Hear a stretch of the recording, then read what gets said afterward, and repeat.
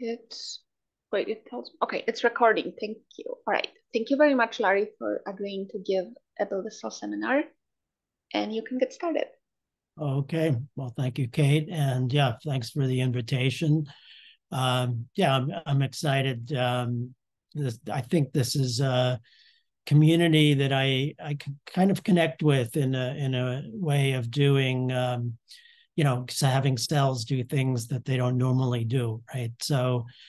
Um, so you can see from the title that I'm working on these fluorinated compounds and how they interface with living cells. So I'm in the Department of Biochemistry. I'm also connected to the Biotechnology Institute at the University of Minnesota. And so, I'm not out to create a cell de novo, but rather, as I said, to sort of see how cells interface with an element that really biology has largely ignored. And so I've long been interested in how microbes respond to new industrial chemicals.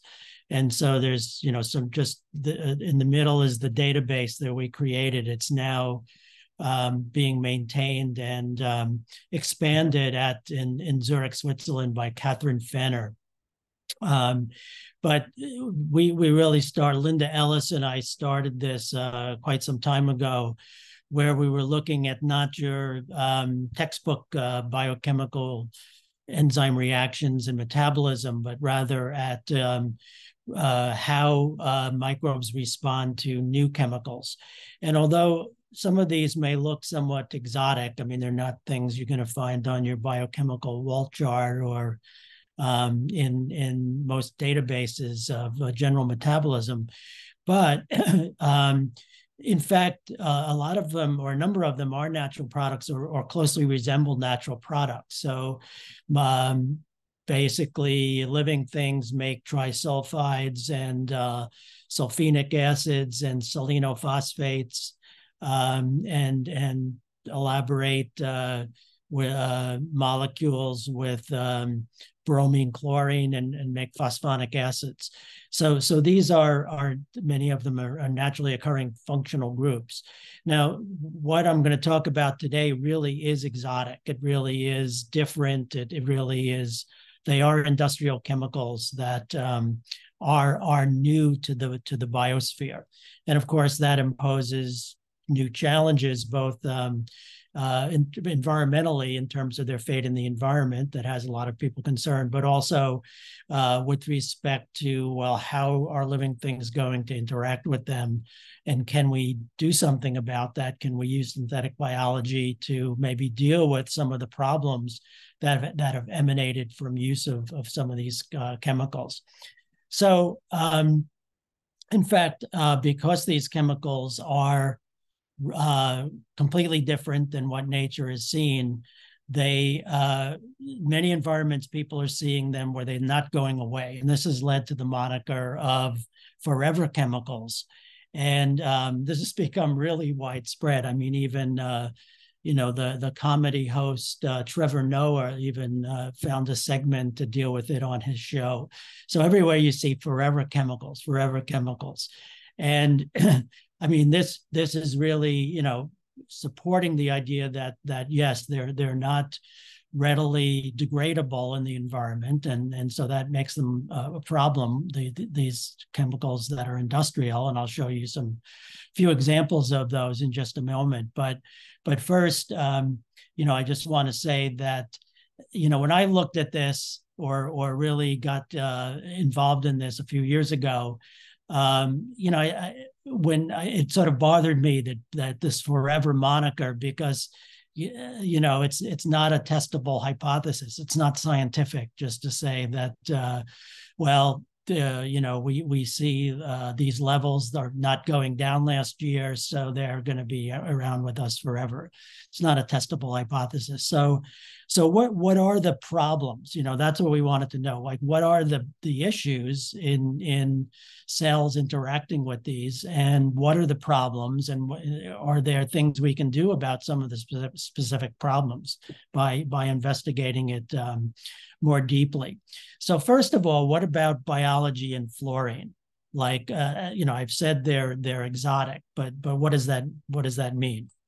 All right, so first of all, this really surprised me. I hadn't worked on fluorine before a few years ago, and when I looked into actually the prevalence of fluorine, I was really surprised that fluorine is more abundant in the Earth's crust than sulfur, carbon, and nitrogen. And of course, C, N, and S are very abundant in cells. But looking into this, this paper from about 10 years ago, they took a number of dozens of bacteria, they ashed them, they looked at the elemental content, and they looked at the top 33. And fluorine did not come in the top 33. So it was less than lead and arsenic and selenium and other cadmium, right? So these are elements we think of as abiological toxic heavy metals. And fluorine is less than present in those. And we'll get into it a little bit later about why that is, but this really shows that biology ignores or avoids fluorine, right? So that's number one. And so humans found this out too in some ways a terrible way in the beginning days of fluorine chemistry. I'm going to share with you actually this top part of this slide. The next slide comes from a Facebook post that was anonymous, and it's really telling. So this is the start of fluorine chemistry at the top. These are some names you've probably heard of, 19th century chemists who actually worked with fluorine and worked on making fluorinated compounds and handling fluorine and fluorine compounds. And they're called the martyrs because you can see the birth and death dates that were posted. And some of them didn't live very long. And looking into this, in fact, they did die from complications from fluorine toxicity that accumulated over years. So this was, a terrible way to learn about fluorine and its toxic properties. But then, through their efforts and others, chemists did learn how to work with fluorine and basically keep away from it in the process of making organofluorine compounds. And that led to the 20th century, which I'm calling here the golden age of organofluorine chemistry, where the very different properties of organofluorine molecules were latched onto. So the freons that replaced ammonia refrigerants was much better from a safety standpoint.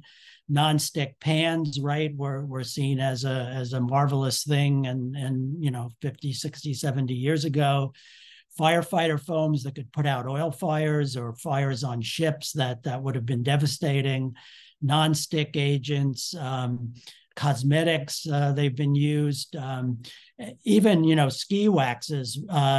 So in fact, in the Olympics, right, all these competitive skiers have used perfluorinated ski waxes. I think they're going to be banned in the next Olympics. So now we'll be testing not only for drugs in the athletes, but PFAS on the skis.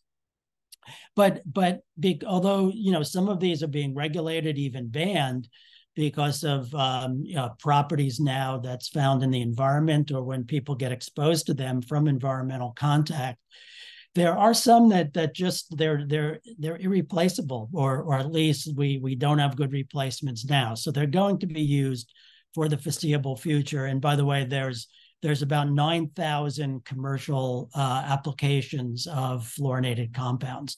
Most of the pesticides that have been approved in the last 20 years have fluorine in them. So it's pervasive. All right, so what are people doing, and what's the involvement of this community? Well, one thing is basically in getting biology to interact with fluorine in a ways that maybe helps deal with some of these problems. This is a group that in Europe that is a major group that's tackling looking at fluorine incorporation to make fluoropolymers and the precursors to them. Pablo Nickel, he I think spoke in this series a few years ago. So he's one of the key actors in this group. So this is one really ongoing effort of sort of now trying to see how biological systems can interact with fluorine in a productive way to deal with societal problems. Another way that fluorine has been of interest in the in this build-a-cell community is early efforts to expand the genetic code latched onto fluorine and using fluorinated amino acids to try to get those to incorporate and replace other amino acids. And the most seemingly tractable one was fluorotryptophan, right? So in this case, the indole ring of tryptophan is fluorinated.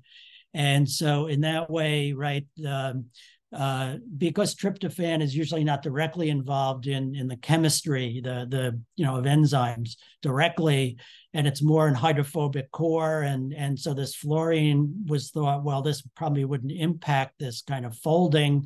Fluorine is small. This would still be a hydrophobic molecule, but it turns out it was very difficult. And so here's one example of a paper that came out a couple of years ago. This has been more talking to people who have done this. It's been more difficult than they considered to get even one fluorine, on a molecule getting incorporated, where the perturbation would seem to be fairly minor. Now, what we decided was to actually do something, in a way a little bolder, or seemingly bolder, in that we wanted to get bacteria to consume and completely rely on fluorinated compounds. So to eat them and to grade them. So this really, in a way, there's two problems. One of they're using the fluorinated compound in the first place. And then the other one is to deal with the fluoride that's released, because I'm going to show you the reason that there's so little fluorine in biological systems is biology has evolved ways to get fluorine out when it gets inside the cell. And I'm going to come to that in a few more slides. But first, this approach, just very broadly conceptually, right, is one of the fundamentals of biology, right, is one cell going to two cells, right? That's when you have a living system. And I think this was captured just, simply and elegantly. I'm sure many of you have seen this quote by Jacob, who stated that the dream of a bacterium is to become two bacteria. And very, very simple.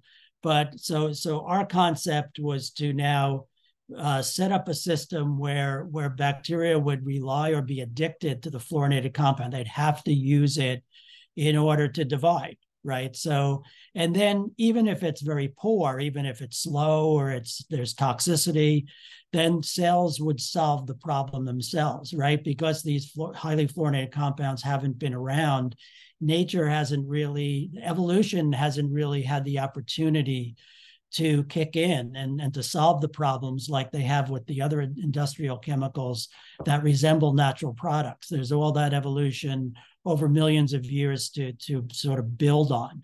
Now we have to deal with thinking of creative ways, new systems, new evolution in order to get this to work. So again, in my introduction, I didn't say that before I even went to graduate school, I was working as an analytical chemist. And one of the things I learned from that, a lifelong lesson, was to always get your analytical methods in place before you really tackle a major problem. And this is clearly a major problem.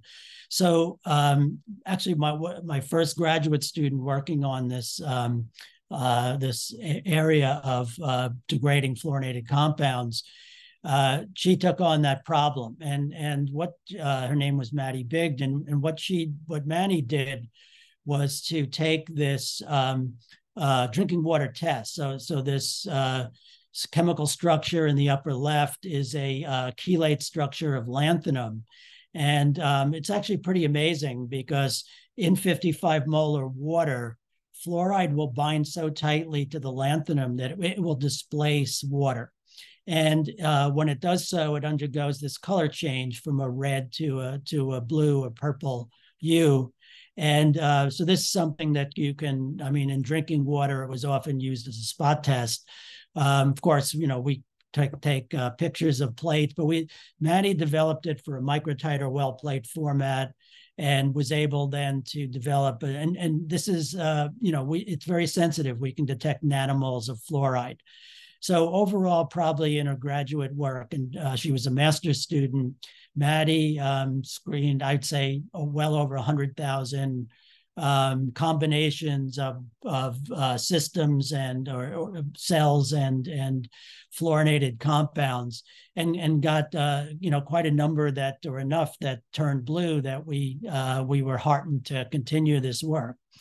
And so I'm not going to tell you about some of that other early work, finding organisms, but I do want to tell you about then our next sort of question and hurdle. We had analytical, we found it worked, we could use it to screen biological systems, existing biological systems that could do, and I can tell you, as we investigated these had systems that had not evolved to specifically work on fluorinated compounds. It was adventitious or accidental. It was basically reactions or chemistries that had developed for other purposes that, in a sense, were co-opted.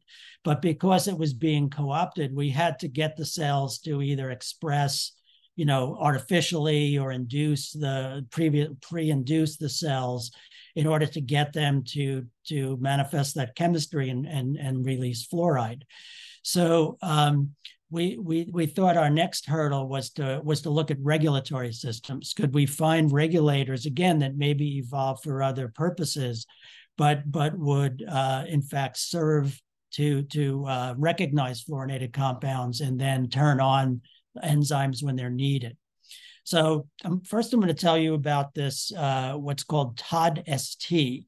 So this is a two-component regulatory system that evolved in Pseudomonas that grow on aromatic hydrocarbons. Aromatic hydrocarbons, right, are in crude oil. They're ubiquitous in the environment. There are quite a number of bacteria that use these as carbon and energy sources and make enzymes to do so, to break down and assimilate the carbon. And of course, they turn on the enzymes when they're in the presence of these chemicals. So this shows you it's a well-studied system. It's in Pseudomonas butida F1. So this TOD-S domain is the sensor domain. So that's what binds the hydrocarbons. And then working with another component, it will cause derepression and expression of an operon, in this case, to metabolize these hydrocarbons. But there was a structure of TOD-S, and with some modeling, we deduced that it might in fact bind some fluorinated compounds, and then this TOD C1 and C2 we found that's induced oxidize some chemicals and would release fluoride from those molecules. So this was combining now the induction with the defluorination chemistry. So again, we needed the analytical in place, and there have been analytical methods or biologically based assays for determining the expression of this operon, specifically the C1 and C2 genes that make this oxygenase. But in fact, they relied on basically a series of reactions, enzymatic reaction, and then spontaneous chemistry that makes indigo. So that's the blue gene dye, right? It's a very intense color. So it's very sensitive. So it's nice if you're cloning an oxygenase gene into E. coli and you look for blue colonies. But it was not fast. We wanted a direct readout. And so Kelly Akima in my lab, a postdoc at the time, she recognized that along the pathway of this reaction cascade, that indoxyl forms very fast, and that's fluorescent. And she used this to develop this nice microtiter well plate fluorescent assay where you get an immediate readout. And using that, then working with Maddie and with Lambros, other co-workers in the lab, she determined that not only aromatic fluorinated compounds would induce, so this is toluene is sort of the gold standard. Most other aromatic hydrocarbons only induce about 40 or 50% as much as toluene. So these fluorinated compounds were in line with other aromatic compounds. But interestingly, we found that other fluorinated aliphatic compounds, including some that resemble some real environmental concern chemicals, will also upregulate the genes. So this might also have some value in terms of detecting these chemicals, but that's another project for another day. So what I want to go back to is this idea of evolution and basically selecting for new metabolism, right? We want to be able to set up a system where the system can divide. Basically, a cell can divide as a result of fluorinated breakdown chemistry, and then even if it's very poor, it should improve over time, or we can find ways to make it better and have a direct readout, a direct selection. So really, since Darwin, people have recognized the power of evolutionary selection. But of course, in what Darwin was looking at was the products of adaptation over millions of years, right? And how basically there were progenitors or organisms that gave rise through mutation and adaptation over long periods of time to new properties and new living things, or at least what we consider to be different living things. The nice thing, of course, working with single cells, with microorganisms, is that we can see this adaptation overnight, right? So we work with a number of bacteria that divide in 20, 30, 40 minutes. And so basically we can get a readout overnight if the cells are responding and growing, and if they're growing better, just by looking at growth. So this is a tremendously powerful, of course, that many people have used. All right, so this is the system that we set up. So in this case, we took, now this is a natural enzyme, or at least a naturally evolved enzyme. So as I said, fluorine is rare in biology, but this is a rare case where certain plants have found a way to make fluoroacetate. Fluoroacetate is extremely toxic. It's an analog of acetate that gets incorporated and basically shuts down the TCA cycle. So it shuts down energy metabolism. So it's a toxin produced by these plants. Probably it's been made for millions of years. And so people have found over the years, I think the first report was in 1960s. So this has been known for quite some time, that there are enzymes, and a number of these have been purified and studied, that will displace the fluorine and replace it with a hydroxyl group. So we looked at sequences then and made AlphaFold models, because we were looking for ones that had a bigger active site that would accommodate substrates. Instead of just a hydrogen, would work on a bigger group that we could then use as growth substrates for the bacteria. And so we found such I'll show you an enzyme. We expressed it. And then, of course, the idea was to put the gene into some place where there's complementary metabolism. We would get defluorination, and the downstream products would allow for carbon and energy for the cell. So we would be able to score cell growth as an indicator of defluorination. And we could look at the readout basically of the efficiency of growth as an efficiency of defluorination and adaptation to the fluorinated compounds. So this enzyme was surprisingly active. We looked at actually a couple, but this one on the right, these activities of micromole per minute per milligram is along the order of what you see for general metabolic enzymes. So this is not its natural substrate, but yet it was extremely active with it. So then the question is, what bacterium will then, in this case, if you replace displace a fluorine from the alpha position of this fluorophenylacetic acid, you make mandelic acid or hydroxyphenylacetic acid. So what bacteria will grow on that? And we also wanted to have a bacterium that would also grow in the product of 2-fluoropropionic acid. And of course, at this time, we didn't know these are chiral molecules. So we would there would be potential for one or both enantiomers being made in the products.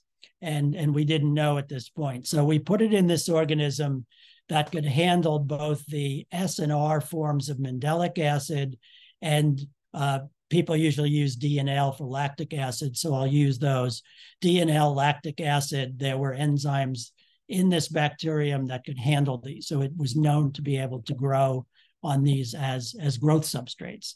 So we put the genes into this particular organism, and it turns out we did stereochemical determinations, and we found out that, in fact, the S enantiomers were converted to the R products, and then those, in fact, were taken on by the organism and used as growth substrates.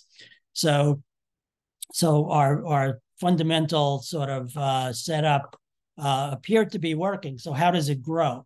So that's the first interesting thing, because although it grows very well on mandelic acid, and it doesn't really like this as nearly as much, and it's not due to limitations of the enzyme. We're finding that mandelic acid is getting provided at a sufficient rate to completely support growth. However, we see this big lag phase, right? So this is the reason this looks kind of strange as a growth curve. Is this was done on a TCAN. So basically there's all these growth curves superimposed. I think there's 10 of each. And you can see that when fluoride is outside the cell, it's not so toxic because a little bit gets in. It's maybe a little bit inhibited, but we attributed this to fluoride toxicity. And I'm going to show you some further indications of that. One is if you give the cell the same substrate, the enzyme will also displace with a chlorine here. So that's going to make chloride, which is, of course, cells use for ion balance. It's not considered to be a toxic anion. And in that case, the enzyme's not so fast with chloride, so that's actually limiting. But you can see that it grows initially logarithmically, whereas it's now much more depressed with the growth on the fluorinated compound.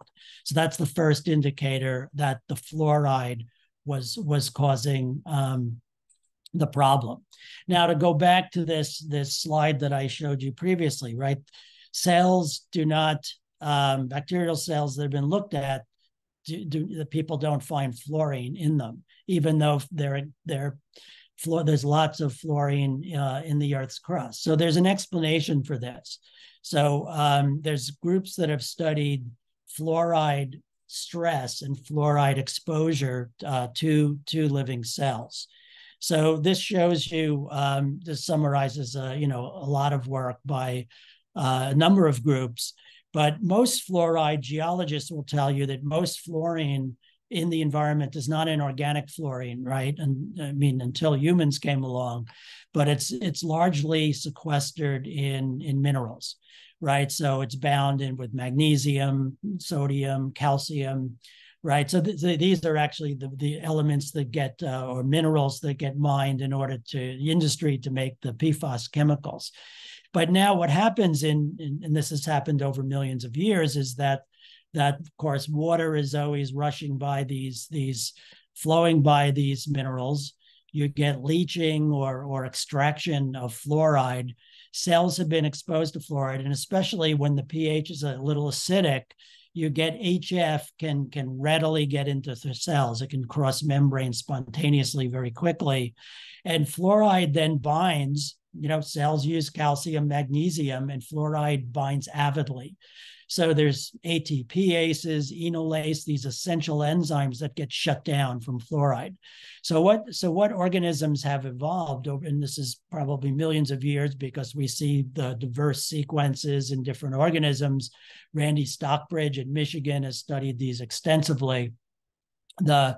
These basically are fluoride exporters. So these get induced when the cell's exposed to fluoride. It basically expels fluoride from the cells. Now, there's also other genes. So this is from the Nickel lab. Basically chromosomal circle on the right is indicating genes that get upregulated under fluoride stress. So it's a pretty wide response. This has probably evolved over millions of years. And it allows cells to then survive when fluoride leaks in. Well, now what are we doing? We're making fluoride inside the cell where it's the most toxic. So all of it is going inside the cell, and then all of it is basically causing problems, and cells have to work hard to get it out. So some other indicators of this stress. So if you plate the cells on these substrates, here it's on mandelic acid. These are images or sections of agar plates. You see pretty good sized colonies. Here, after 7 days versus 2 days, they're much smaller. So they're stressed.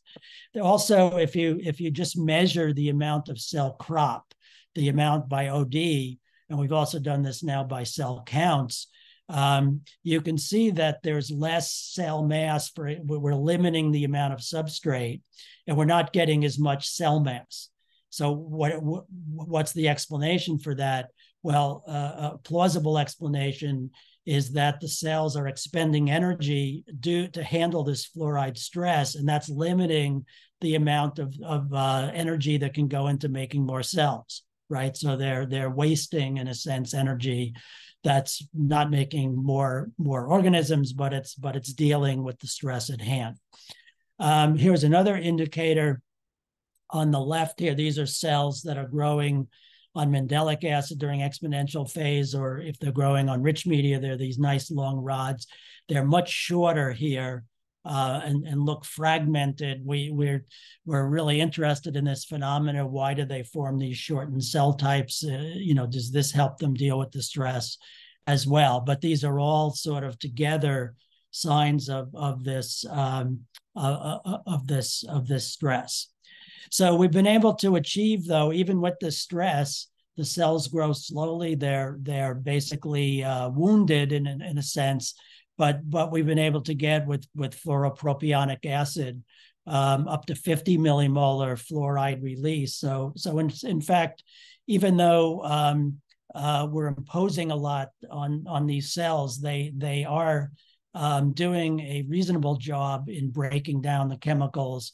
And so how do we investigate the system further? How might we even improve it, both for the maybe practical purposes, but also to learn more how cells can better respond? Because this situation, as far as we know, of dealing with these very 50 millimolar fluoride, we don't know that this has even ever happened in nature, where cells have had to deal with this very high level of fluoride exposure. So now we're trying to push the system and see how they evolve, how they respond. So one simple thing that we're doing is just serial transfer. So a lot of people call this adaptive evolution. Rich Lenski, right, has pioneered this for years. Bernard Paulson, others have done some remarkable studies. This is not our work. This is from this publication, and it was a nice slide. So it's good to illustrate the concept, and also it's with a Pseudomonas butida, which is a variant of a strain we're working with. So in this case, their organism will grow on paracumaric acid or paracumarate, but it's toxic. So you see a long lag phase. So there's a nice parallel to ours. And they just did serial transfers, and then they found adaptation, and then sequenced and did studies to determine what was the nature of the evolution, the adaptation. So we're doing similar things. And in fact, we were surprised at just how fast the system adapts. So in this case, the lag has gone from, almost a day down to a couple hours. And even the really most interestingly, I think, is the final optical density has gone up, which is sort of an indicator that maybe they're learning to deal with it even more efficiently, as well as being able to diminish the toxicity. So we're investigating this further. So in this case, we put in more. In this case, when they're unadapted, they really start choking when you get into these higher levels, whereas they seem to handle it much better, these adapted cells. So we're in the process now of sequencing. I don't have the answers to what the nature of the adaptation is, but we think this is very exciting that cells can adapt to these fluorinated compounds pretty readily. Maybe it's basically the right selective pressures have never been imposed, and we need to basically speed up evolution. I think the forever moniker is wrong. These chemicals are not completely non-biodegradable. They're very, very difficult to degrade. They're going to be slow. And if we wait for natural evolution, it might take decades. But I think we can develop systems in the laboratory and basically in the process also understand how that cells deal with this basically element that they've largely ignored for a long time. So, oh, by the way, this is actually the most recent experiment. So I didn't even have it in mind. Was just in the last week, while we're waiting for the sequence, we also did a simple experiment to just look at fluoride, and actually, when the cells are now picking up, the adapted cells are actually producing less fluoride per unit cell. So this is the unadapted cells that haven't even started to grow yet, but the system is turned on. They're releasing fluoride, but the fluoride seems to be too damaging.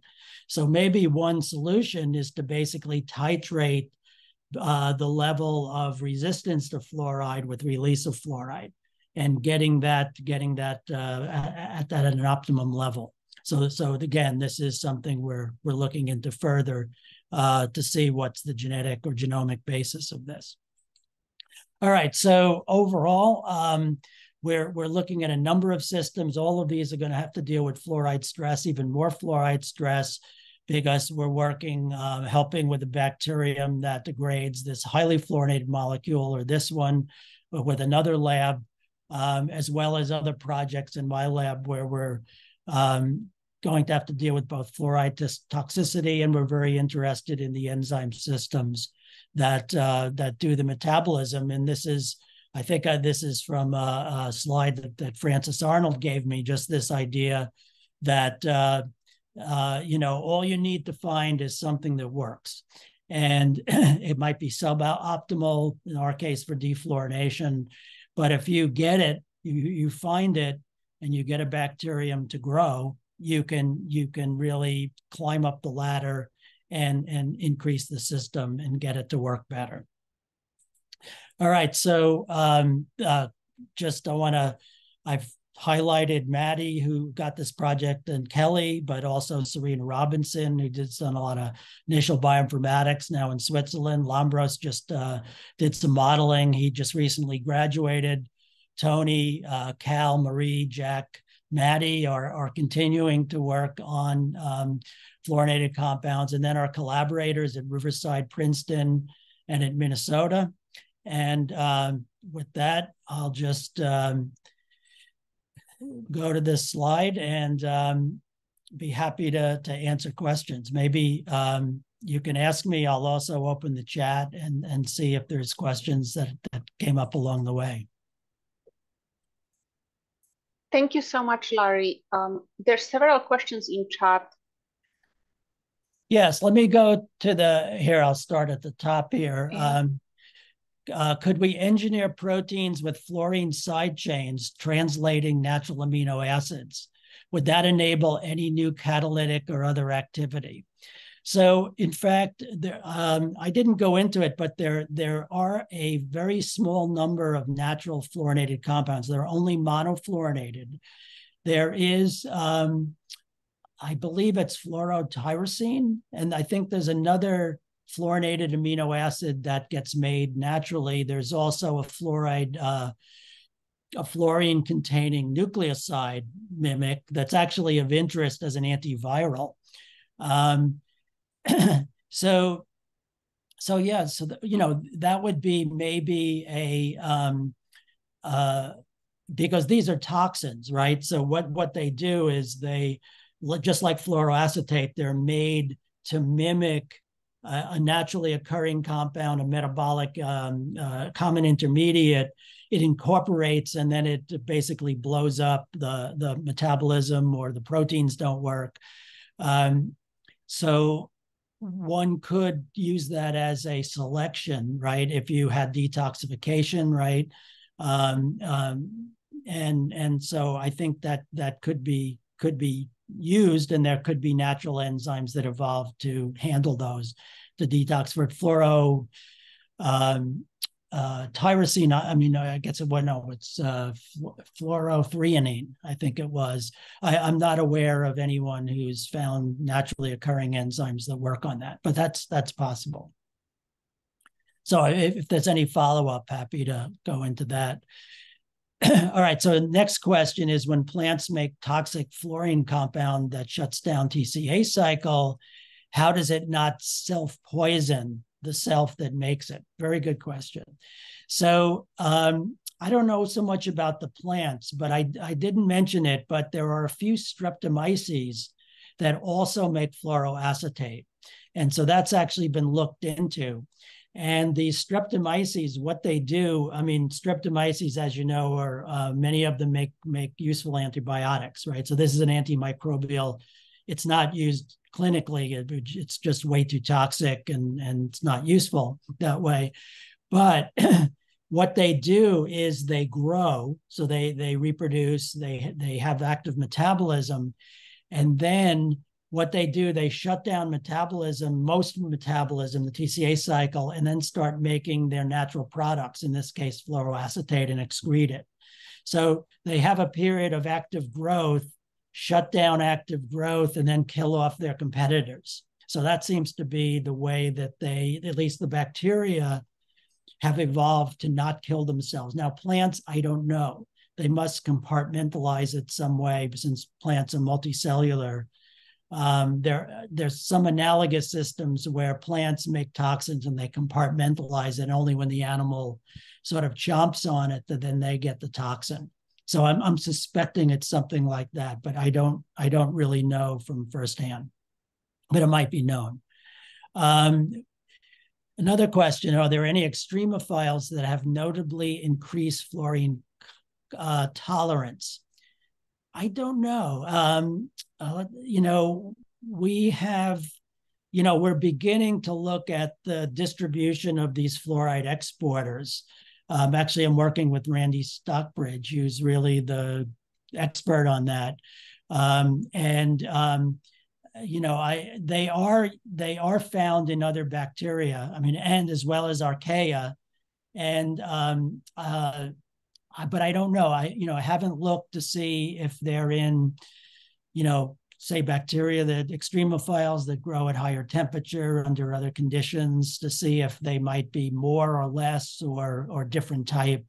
So that's an interesting question. But I guess I'd have to say your second question is, it's something that hasn't been looked at closely. I think it's the latter, but it's an interesting question.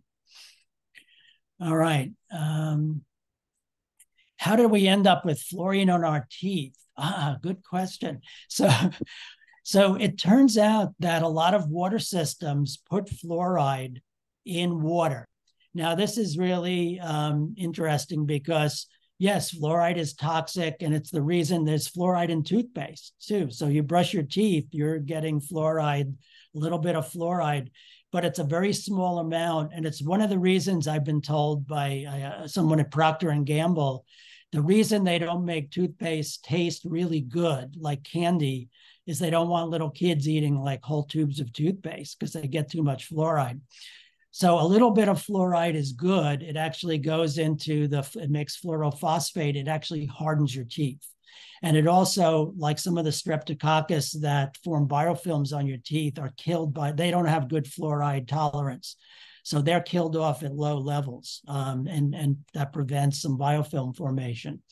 So a little bit is good, but anything, getting into, in fact, there's water systems where there's naturally, where there's like a lot of fluoride minerals, where basically people drink high fluorinated water and they have health problems from that. So the water treatment systems actually put adsorbents in to absorb out the fluoride, or there is serious consequences of high fluoride exposure.